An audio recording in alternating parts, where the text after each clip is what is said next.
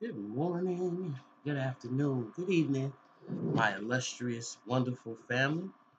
Welcome, welcome, welcome to the Mental House with me, your host, Khadija. This video is not going to be so long, family. This video is to just for a minute reflect on how miserable and how insane we've become as a country to the point where because we won't address the first original sin, the biggest stain on America, and there's no way that the powers that be in America has even attempted to. Well, I could say, wow, maybe, um, maybe Lyndon Johnson attempted to rectify some of the wrongs that were done, and he had the language.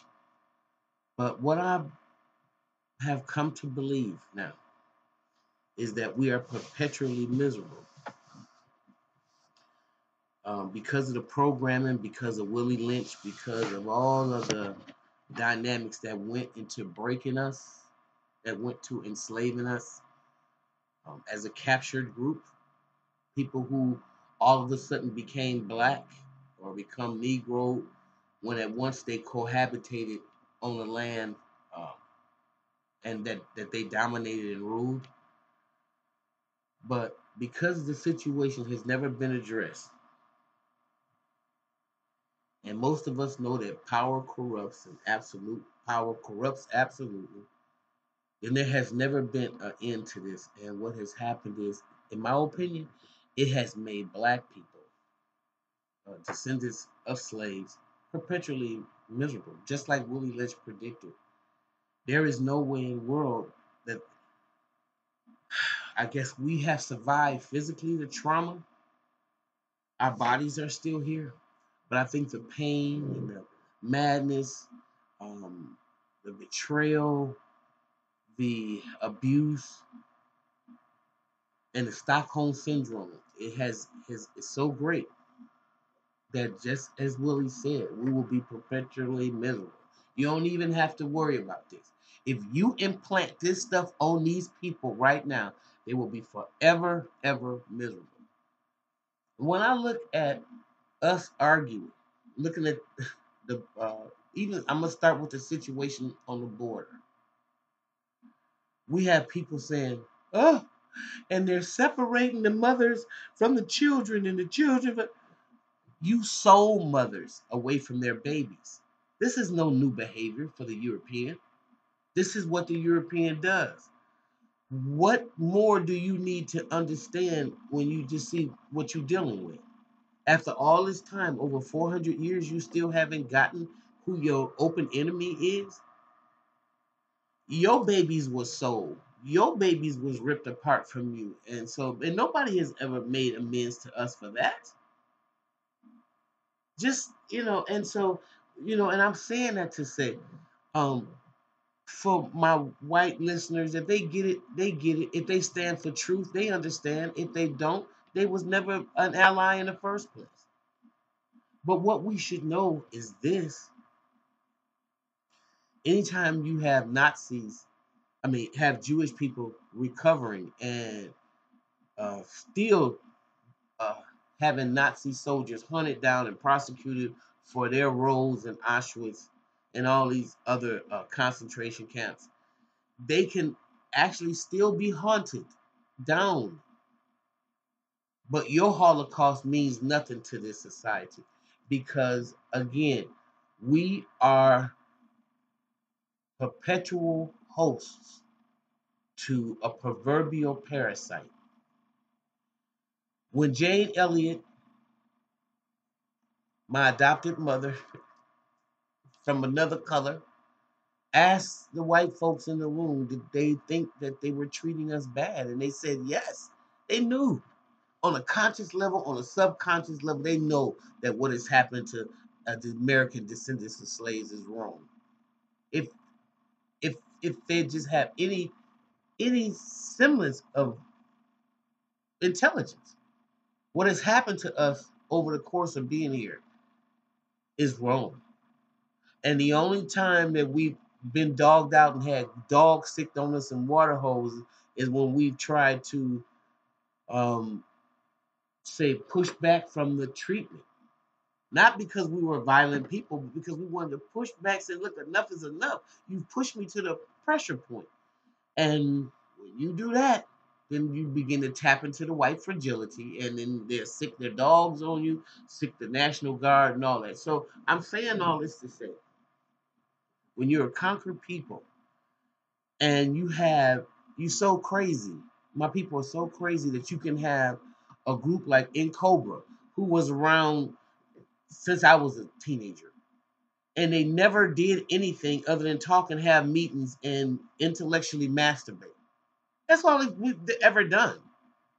I've had plenty of in COBRA meetings. I mean, I know people that work in COBRA. I work with the American Holocaust Society, um, Black Holocaust Society. Don't get it twisted. My point is this: everything has to come along, and it's about timing.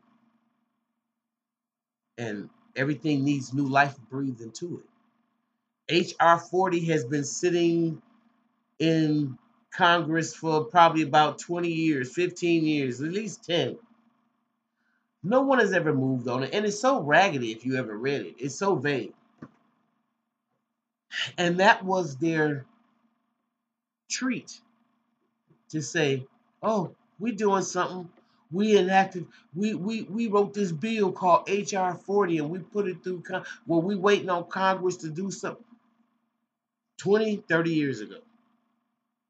Now you have a group of young Generation Xers coming along.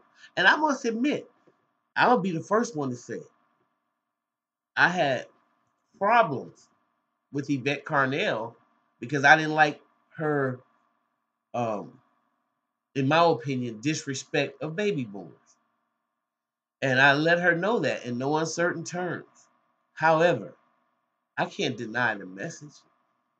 I can't be so stupid and egregious. That's just my personal feeling about what she said about a group that I'm just at the very end of. Okay? I'm at the very end of. Because to be honest with you, I'm at the very last year of what they call a baby boom. My take on that was I thought that she was being disrespectful.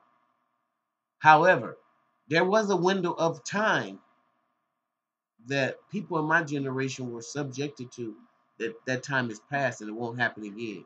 Things like the League of Martin, things like and I know because my brother, they were part of it to make sure there were enough black officers on these fire departments and on these police departments, and there was a concerted effort to make sure that these numbers, matched or at least were elevated. We had Chief Arthur Jones. We had people that were there that was actually knowing when you would call one black officer up, put him on a call, the other officers, no matter what, they'd come from where they were at to find out if you were okay. Because it was at a time that they were integrating the department in departments that weren't usually occupied by black people. And so of course, the status quo was having a problem with that. So all this time has passed. That window has passed. That's why you have black police chiefs and you had your black um, fire department battalions and things of that nature. But what happened was that window is past now. We're beginning to retire, the baby boomers, and those of us who were on the end of those jobs. Now that stuff is closed up. Hell, in my city alone, there's a freeze on city jobs. And so what that does, what that says is we're not even hiring no more citizens to even work in government. And that freeze has probably been implemented maybe for the last at least 8, 9 years.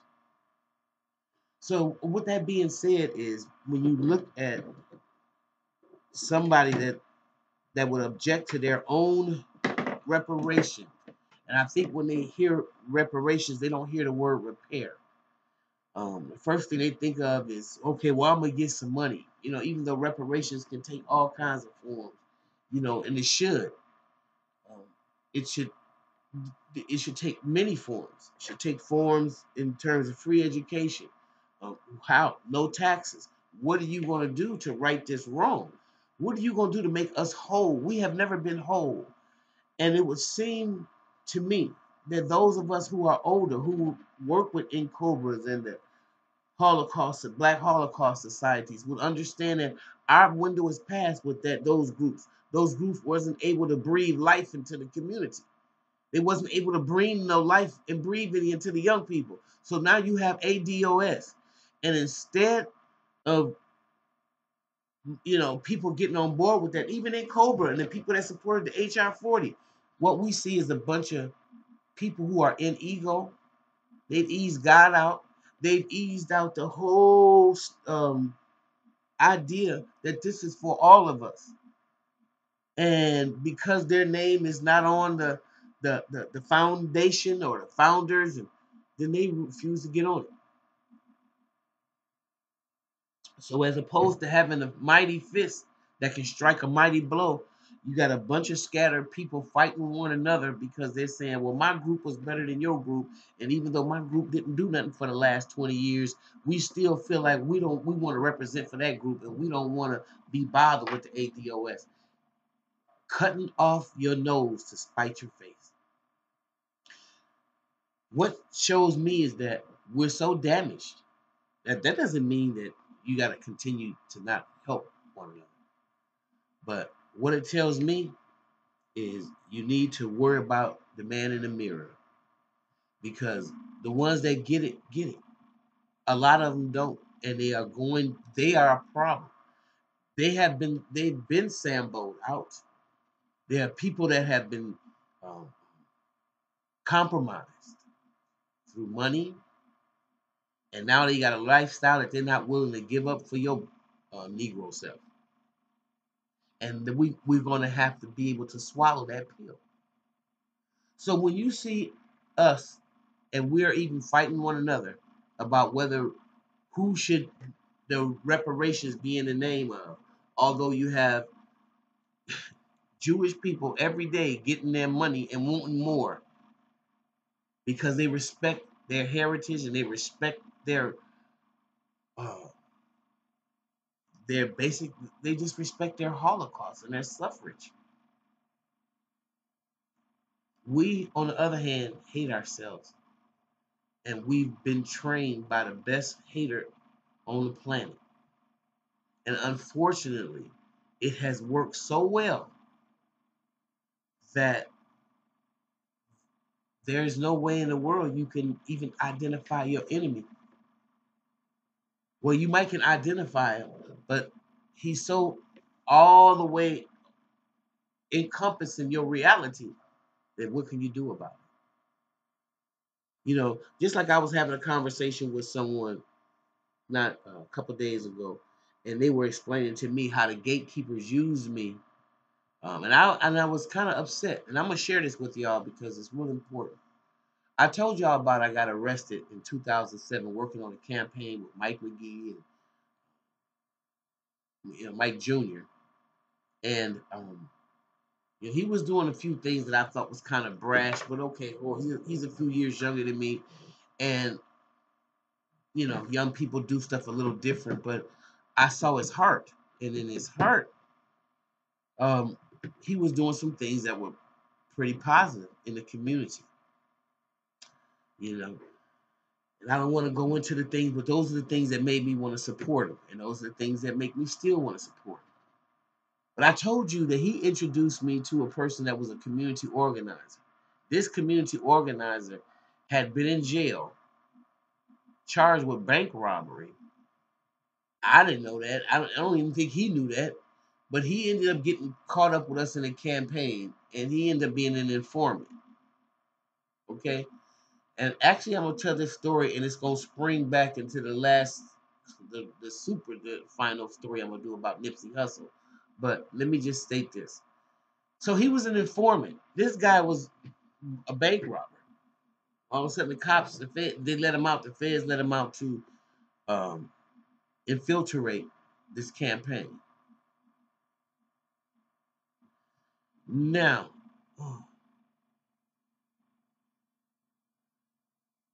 um, now the woman told me, she said, "Oh, this is a family of political people, and they just using you for a fall person." And I kind of got a little upset, and I was like, "She said, oh, you're gonna be the one that's in trouble," and that kind of hurt me. Kind of made me think, like, what? This is the lady that's down at the jailhouse, and I'm saying, is she saying that because of who this campaign represents, or should I just let me be objective and hear from how she's saying this? And that's what I did. So that always stuck in my mind, even when I was defending Mike McGee. It stuck in my mind that he was part of the gatekeepers. Okay, now he's gotten out of jail, and it's amazing to me. I'm not saying that he's a informant or anything, but he's out of jail, and right away when he got out of jail, he was able to open up CBD stores. That means somebody is connected in the city. Somebody is helping him. Somebody is a gatekeeper. That's what I'm saying. Yeah, I'm saying it, and I'm saying it boldly. Somebody is a gatekeeper. So he don't want to have a conversation about that. So I don't know why I was arrested. All I know is sometimes you have to be mighty, mighty careful who you even back. And as black people, we want to be free so bad. We want to get this noose arbitrage from around our neck so bad that sometimes we make wrong decisions and we follow wrong leadership. So all I want to do is encourage y'all today to look at yourself. See if you are perpetually miserable. And if you has slavery damaged you that bad? Are you in such ego that you will cut off your own nose to spite your face? And because reparations don't look like it's coming from in COBRA or it's coming from RGB or whoever, if it's not coming from the red, black, and green, or if it's not coming from the NAACP, if it's not coming from that, and this is your gauge and this is your scope, your standard, then you already know what the outcome is, because you're still dealing with the same group of people, whether it's 1600 or whether it's 2019, that will separate children from their parents. No different. The only difference is there was money exchanged 400 years ago. Now they're just probably taking a few of those kids, allegedly, and just sending them into foster care. Keep the foster care system going from children that you've stolen, like you stolen or on the black market for adoption, just like that. What happened at Katrina? Still stolen people's kids. And you have women that are insane right now and can't recover from the fact that they handed their baby to somebody and then the door shut and they drove off with those people's kids. When the missionaries were saying, "Give us your kids. Let's get the kids in here first. Let's get the kids in her first." And any mother think that their baby is going to be saved right now. They're going to give you the baby so they can step on the bus. It was a sham. And those kids were never seen again. So all I'm saying that to say, we might be too damaged. We might be too damaged to have any form of freedom. I don't know. Let me know what y'all think. Let me know what you think about it.